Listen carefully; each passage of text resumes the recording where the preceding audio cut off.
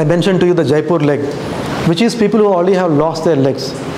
They need a prosthetic limb to walk normally. And the Jaipur foot people, they make it for about 3,000 rupees. 2,000, 3,000 rupees, but they give it free of cost to the end users because they keep on getting donations.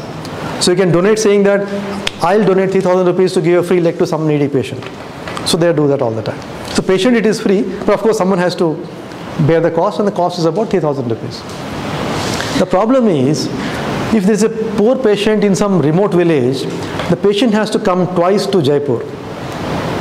Once to give measurements of the stump, people will take measurements, and they actually put a plaster of Paris to make a mold of the stump. So they create a replica of the stump, plaster of Paris, and on the stump they'll fabricate a fitting process, because your stump has to go into the processes. Okay. So the whole thing is very involved process, not very happy process, uncomfortable. In rainy season, the plaster of Paris takes a lot of time to dry. Okay. And if the thing is not finished by the end of the day, you have to go back or stay in a metro village, which villagers don't want to stay in a Bombay and Jaipur kind of places. They are very afraid of the things. Also very expensive. In fact, the people who are trying to serve, they don't have money even to pay for the bus ticket to come. Free leg is free leg. But they don't have money to pay for the bus ticket. They are that poor. So many times these people go to the villages and do camps, measurement, then again come back, again make the process, again go back and then fit it. So it's like very inefficient process. So what we did was we started doing something interesting. We brought in parametric CAD, and then we brought in 3D printing. We brought in CNC milling later on, okay? And then we brought in a knee joint. Because Jaipur leg is like a rigid leg. You just walk like this.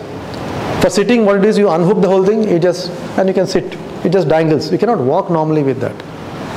So what you've done is you put a proper knee joint, which is now makes you walk very naturally. So the moment he lifts the leg, it automatically falls back. The knee joint is designed so beautifully and designed by IIT Madras. So we are not reinventing the wheel. Someone has already invented a knee joint and they were looking for someone to fit it into the Jaipur leg. So best of both worlds. Okay, and he's able to cross the roads, he can climb the stairs, all kinds of things. And now this is, we have improved it further. This is the very first version which we have made. Now we have, I think we have given to about 15 patients now. Recently we did a study with all cameras in the room to see how well they are walking, energy efficiency. So we found that our process, the whole thing, reduces the energy compared to Jaipur leg by 30%. And with the knee joint, we expect it to come down to very natural to the natural human gait, what is called as. Okay. So these are other pictures of other devices. I showed you the picture of so many devices, but these are all happy pictures for us. Most pictures have a doctor and an engineer, and some have even a patient. So you'll find one picture which is the middle one, for example. There is a baby. Babies who have club foot.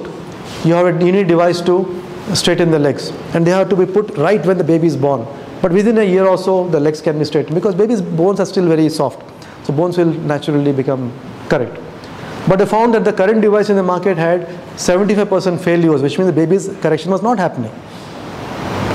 So we found the reasons for that. We fixed it by some changes in the device, modifications to that, and now the correction is 100%. The other thing is, if you want, you can have this. This is a book of stories of all these things. About 16 stories which have happened in our lab. And I usually tell them these are all not IIT Bombay students, by the way. They are people from all over the country, from remote areas, from Bhubaneswar, from Dehradun, from somewhere near in Mangalore. They have come from all over the country through hackathons and those 5-day camps. And today BETIC is not just in IIT Bombay. We now have 11 centers of BETIC across Maharashtra, in engineering colleges, in medical colleges, where each of the local colleges brings the local doctors, engineers, entrepreneurs, investors together, and we're trying to create a wave of indigenous, affordable medical device innovation. What is it that takes to be successful in life? And I was searching for answers in religious books, in talking to Americans and Europeans and Japanese and Koreans and Taiwanese. After a lot of research, I just reduced it to one slide, so maybe it is interesting to you. I finally found that there are 4 things that you have to look at. One is you have to find, and you are at an age that I would like to tell you, because if you find this early in life, I think you are done. Find out what you really love to do. Find out what you are good at doing, and the thing tells you, how do you know? If you love to do something, you will be cheerful all the time. If you are good at doing something, you feel confident of doing something like that. Okay, if you are paid for, of course you can buy your house and car and whatever it is, you can be comfortable in life. Okay, and then if you do something what the world needs, you can be content. Okay, that is what the thing is.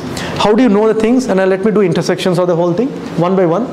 So if you love to do something and you're good at doing something, like let us say hockey player, I call it as passion. Okay, if you are good at doing something, which means your degree is in that, if you're a mechanical engineer, your degree is in that, you're supposed to be good at mechanical engineering. So what you're good at and what can you paid for, if you intersect that, you get what is called as profession. Let's say a bank officer who has done his MCOM and CA and all those things. If you intersect these two, the same bank officer, supposing after his office is over, he goes to the street kids and teaches them mathematics. And the street kids pay them 50 rupees each. It's not a great amount of money, but they're paying him because he's doing something valuable to them. That is what is called as vocation. Okay? And if you can intersect the last two, that becomes a mission. World needs, and you love to do that, it's a mission. You don't worry about whether you're good at it or whether you can pay it and things like that. What I'm trying to tell you is, if you can find something which intersects all of them, then you have found nirvana in life. The earlier you find in life, the better it is for you.